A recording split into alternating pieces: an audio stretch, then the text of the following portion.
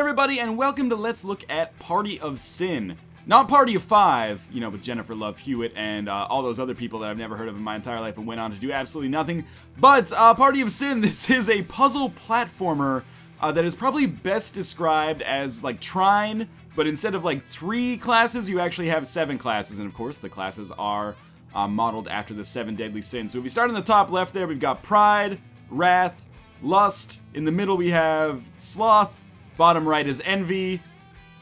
I forget what the absolute very bottom is. I think that's Greed, and then Gluttony on the bottom left. In any case, we're going to get started here in the single player mode, and we start on Hell. Basically, the premise of this game is that the 7 deadly sins are allowed to roam the earth because they have a truce with Satan, who supports them, even though the Archangel Michael comes down and tries to imprison the 7 deadly sins every time. However, there was a raid on the 7 deadly sins when they went to sign their contract with Satan this time. I realize this might sound confusing. It was confusing to me as well.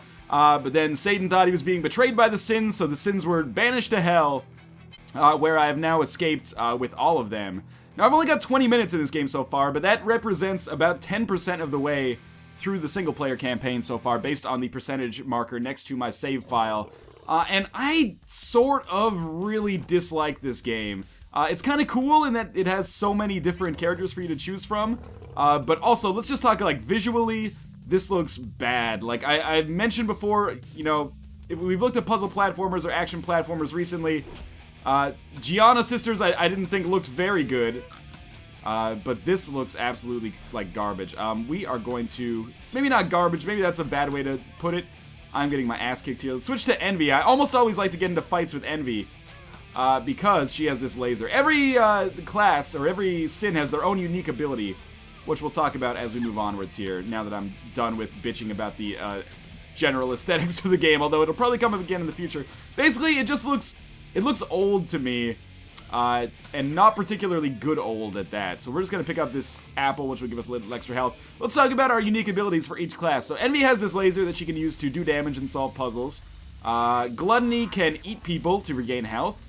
Greed has a, like, Trine-like grappling hook that he can use to solve puzzles and get around.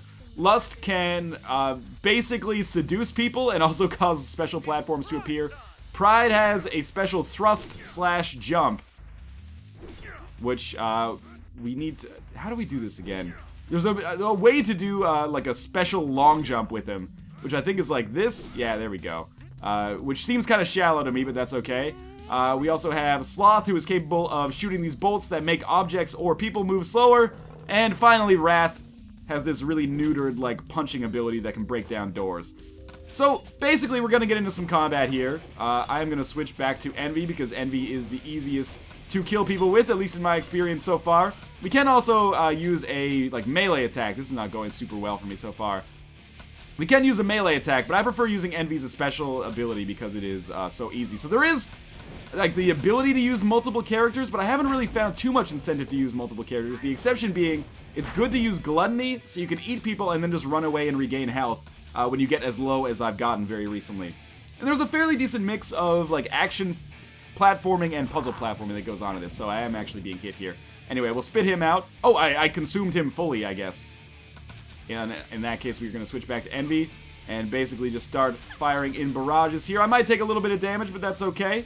We could get up on that platform, I think, using Pride's ability, but for now, we're just going to get into some combat. There are upgrades like Trine as well. This game, to me, basically just feels like a worse version of Trine. I hate to say that because it sounds super offensive and like I'm writing the game off before I've really given it a chance, but so far I have not had a very fun time with this game at all. So we're just making these platforms go. Then we might be able to use Pride to just get over to this spot. Cool, we'll get the apple, then we'll use Envy. And we'll try to light all these torches at once, which will lower this drawbridge. I will say, one of the strong suits in this game is, it does make you basically use all of the units at your disposal, or all of the classes at your disposal. In Trine, there were situations where that happened, but there were also a lot of situations where basically it just sort of felt like you could use the wizard to make boxes for everything. So what we have to do here, we have to get this box up onto this switch, obviously, so we need to use Wrath. Obviously, I use Gluttony to spit out the box onto this. Then I think hitting the switch will cause that thing to go up. And then by using Pride, maybe, we can... Oh, here's what we want to do, actually. This comes up a lot. We're going to hit the switch again. We're going to hit the switch, or hit our platform here with Sloth, which will cause the platform to move more slowly. Then we will become Wrath. Come over here. Oh, try to jump on that. That failed miserably. But hit the switch. Maybe use Gluttony and move the box slightly out of the way here. Hopefully you understand what I'm getting at here. Spit him over here. Use Wrath again. Because the platform is slowed as a result of Sloth's ability. That was not very good on my part. Because the platform is slowed because of Sloth's ability, we should be able to get up here. Oh man, why is this proving to be such a damn problem? Well, what we might be able to do is just use Pride to just get up here. No, that's not going to work. Interesting. And a good example of why I always use... Oh man, I didn't know that was going to happen. A good example of why I almost always do levels I've already done when it comes to puzzle platformers. But anyway, definitely the first part of this puzzle is set out for us. Get Gluttony. Put this on here. We'll use Sloth to slow the performance of this. And then it's just like... It feels like that jump should be makeable. That's another problem I've had with this game so far, is situations where it feels like this should be easier than it is. I guess what we could do here is actually just totally ignore that aspect and use Greed's grappling hook to just get up here instead. That's 100 times easier. So let's take Gluttony again. We're gonna get this, spit it out onto the switch. I don't know, man, just the animations and the graphics and even the music feel pretty cheap to me. Which, I mean, it makes me sound superficial, but at the same time, there's so many good-looking puzzle platformers out there that are also good from a gameplay perspective that you can't really afford for your game to look and play this mediocre, essentially. Now, there are strong suits to the game, which we will talk about as we get a little bit further along. One of the weak suits, this is certainly not a strong suit, is that sometimes I find it hard to tell who are my friends and who are my enemies. Like, I guess these dogs are my friends, but it almost has, or my enemies, I should say, but it also has kind of like a Halo element where certain factions will just end up fighting each other if you don't get in the way. Also, I feel like the soundtrack is really, really bad, just like shitty amateur metal. I've got nothing against metal as a genre, except when I feel like it doesn't work very well, which it doesn't right now. I believe the guys do have, or the classes here do have different attributes.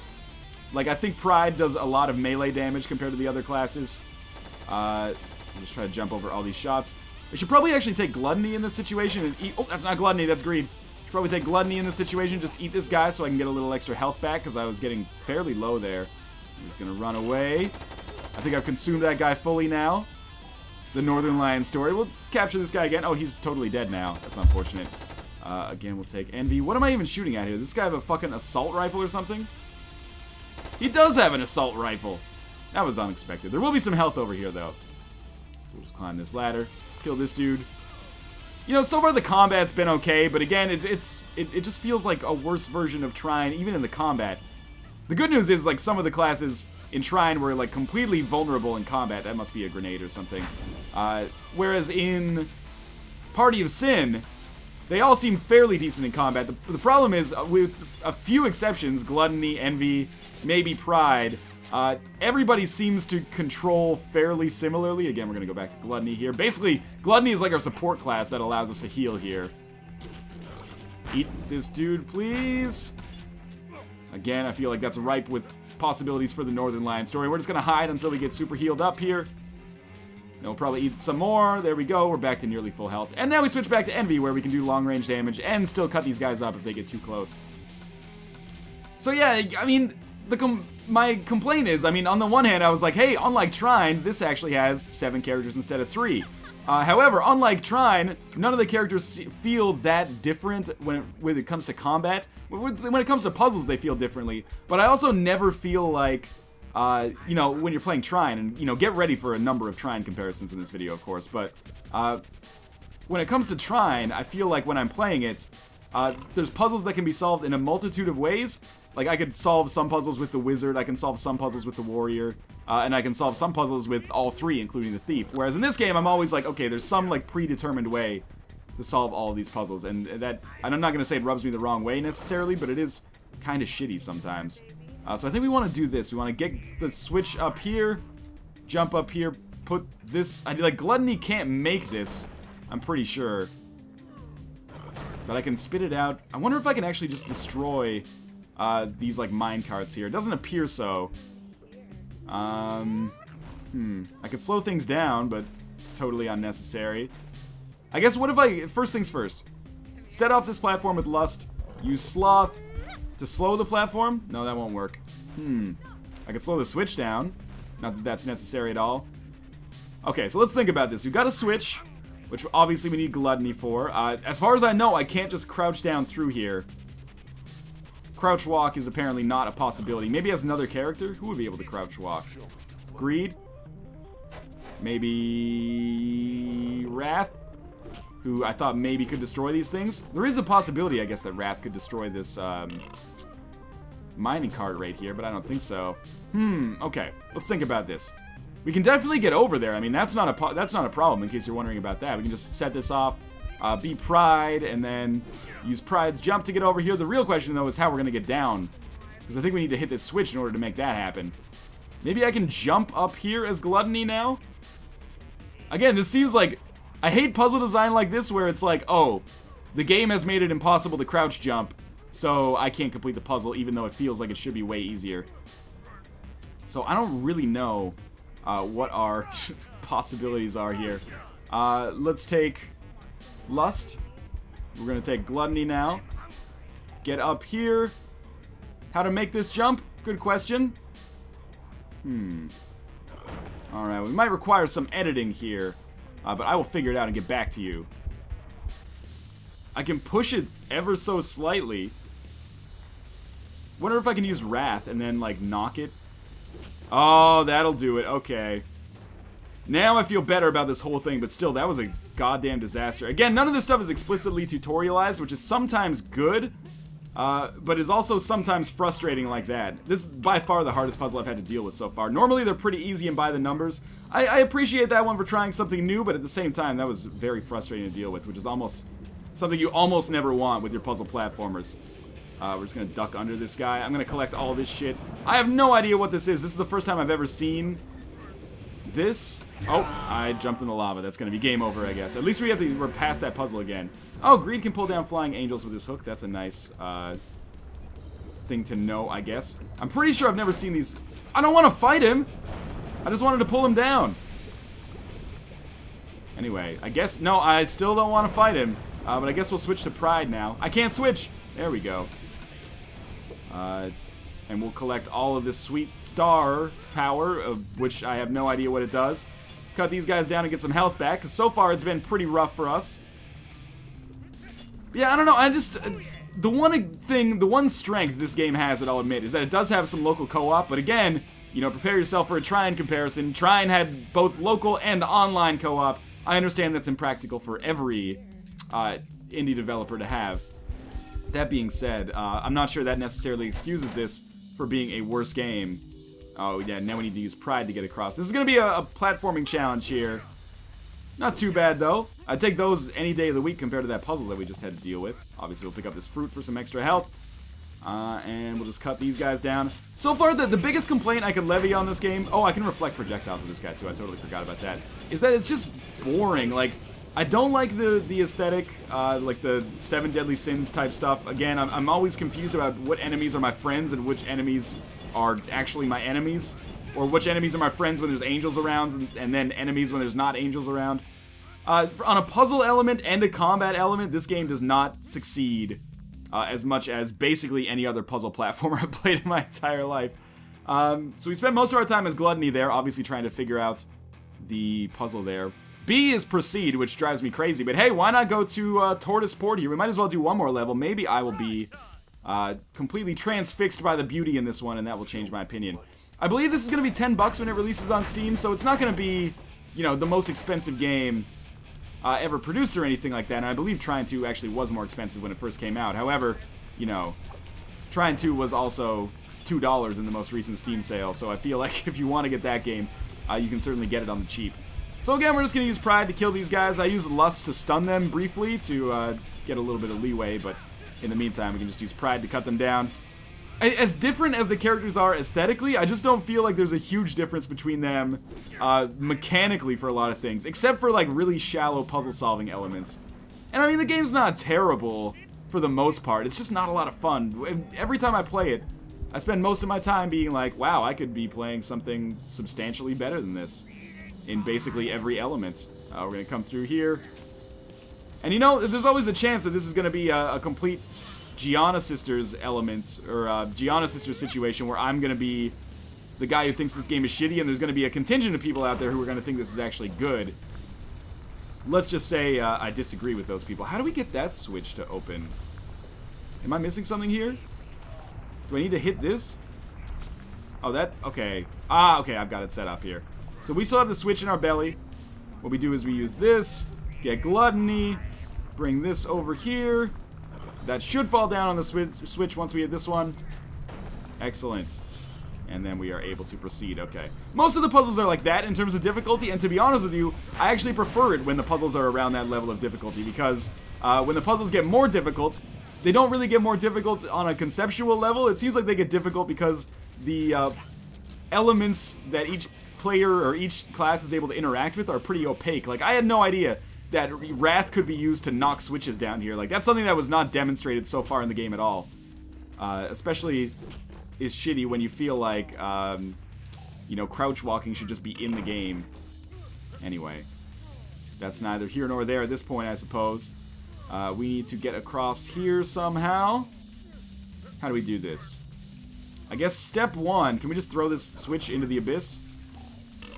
That's not the abyss, even though it looks like it. We should be able to just get up here, although we won't be able to climb it.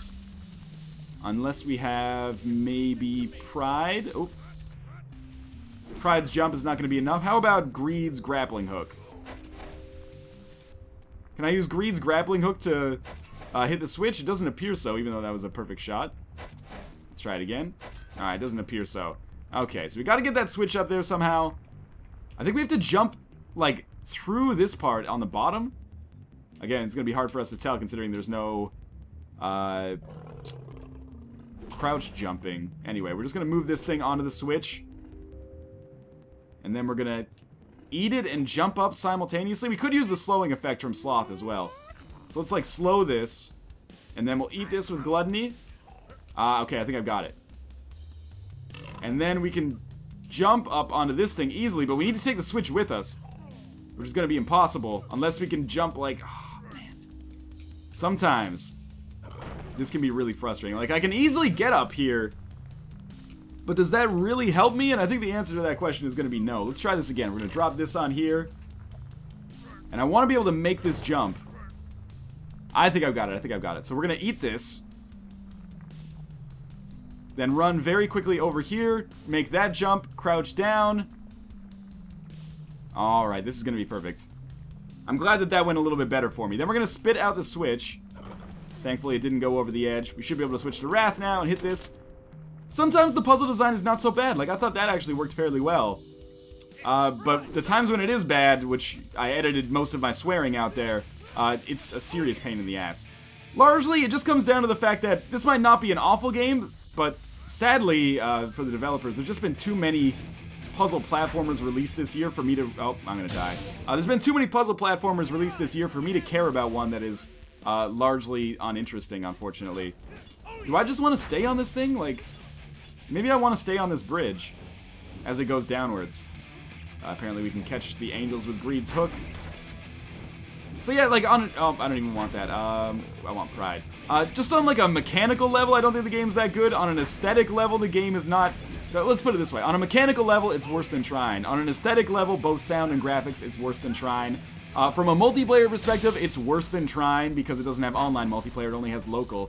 The only thing that might be a selling point is if people are amazing fans of puzzle platformers, like they'll play basically any puzzle platformer that comes out, and they're really, really into the 7 Deadly Sins aesthetic for some reason. I'm not trying to be overly negative. It always gets... Whenever I shit on a game a little bit, people tend to think I'm being negative just for the sake of, like, getting a reaction. I'm being negative because I feel like there are better alternatives out there, and you should probably save your money rather than buying a game like this. Not because this is a necessarily terrible game, but because there's better purchasing options out there.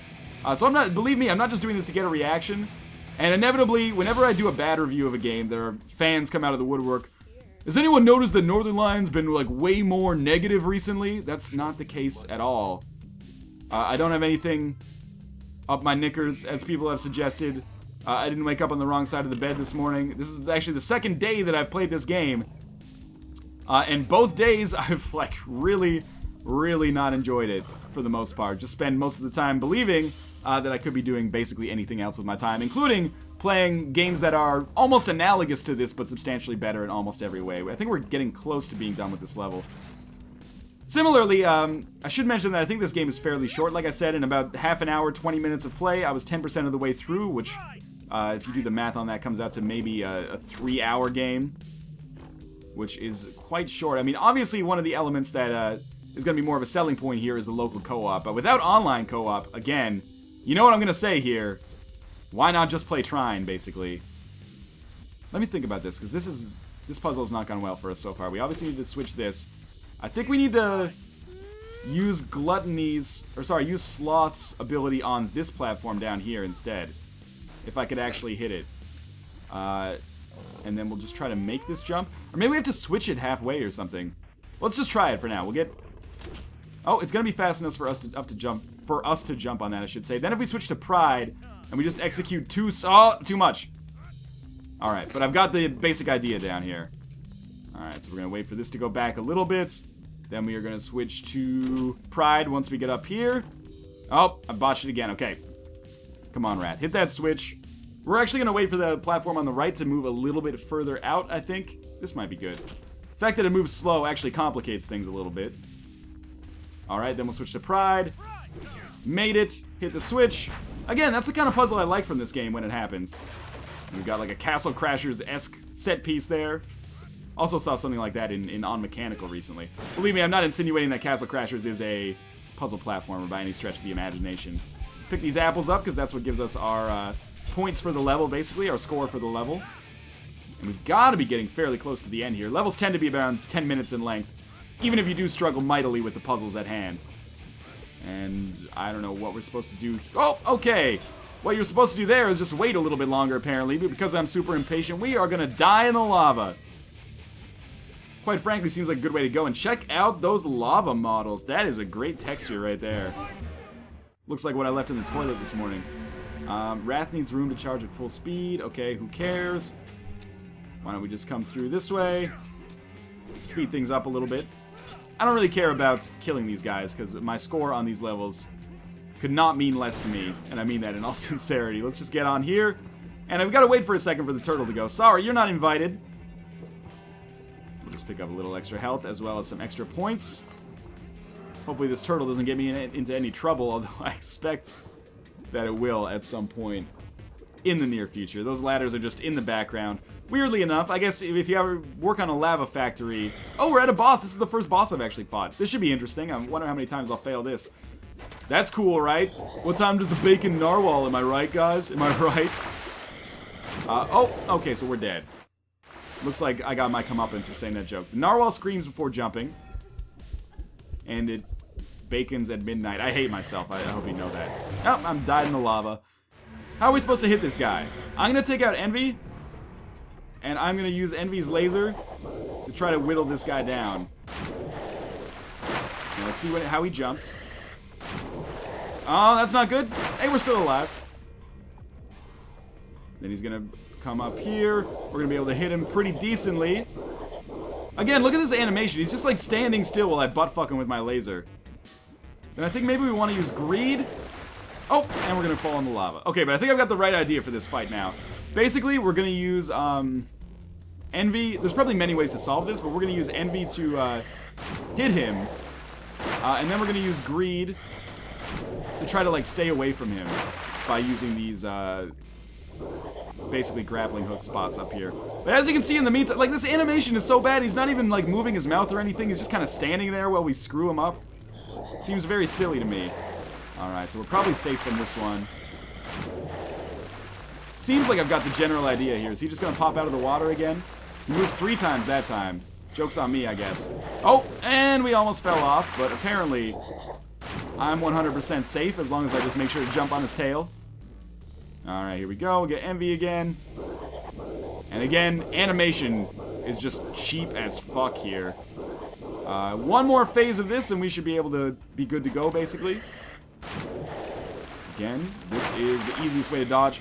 The one thing I will say, I've been reticent to talk about my feelings on Gianna Sisters, lest people think I'm retracting or reiterating my admitted hatred for that game. If you're gonna buy one puzzle platformer between Party of Sin and Gianna Sisters Twisted Dreams, you should buy Gianna Sisters Twisted Dreams. There, I said it. Now, we might be able to do enough to kill him here. We're very close.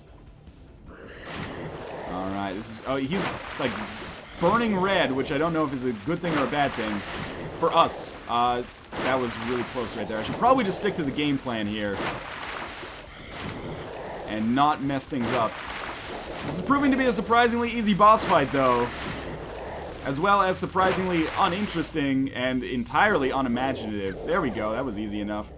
Level complete? Nope, we gotta get back on the turtle over here. This should take us to the end of the level, though, I expect. Anyway. So, level complete. Fantastic. What is not fantastic, unfortunately, is Party of Sin. I feel like this is a game where... I don't know, I just really don't enjoy playing it for the most part. If you're gonna buy a puzzle platformer, buy Trine, man. Trine 2 and the original Trine are all great games. Online multiplayer in Trine 2 is fantastic. Similar length, you're gonna be looking at like 6 hours. Probably way cheaper than this game, at least at launch. There's some good ideas here, but from a technical execution standpoint, it's really, really not up to snuff. And there's a lot better stuff on the market. If you want puzzle platformers, go look through the Let's Look At Volume 2 and Let's Look At original playlist. And you'll see a lot of good stuff that's come out this year. On Mechanical, Vessel, again, Trine 2. Even Gianna Sisters Twisted Dreams is better than this. What other puzzle platformers? I've actually got the list of puzzle platformers next to me that I will take a look at here. Thomas Was Alone, fantastic puzzle platformer. You know, Fez, Cargo Commander, not really a puzzle platform. But in any case, you don't need me to sit here and list off 100 puzzle platformers that would be more fun for you to play. What you do need is to probably get those instead of this game, though. Party of Sin is a good concept to a certain extent. I think it's a little half-baked, though. The game is occasionally frustrating when it's not being uninteresting, boring, and easy. And beyond that, I just don't find myself having that much fun playing it. So, again, I apologize if that makes you feel bad and you're a fan of the game, but so be it. You know, opinions are like assholes. Everybody's got one. Some people more than one. I have 2 myself, just so I can poop and get butt-fucked at the same time. But in any case, thank you guys for watching, and I will see you next time.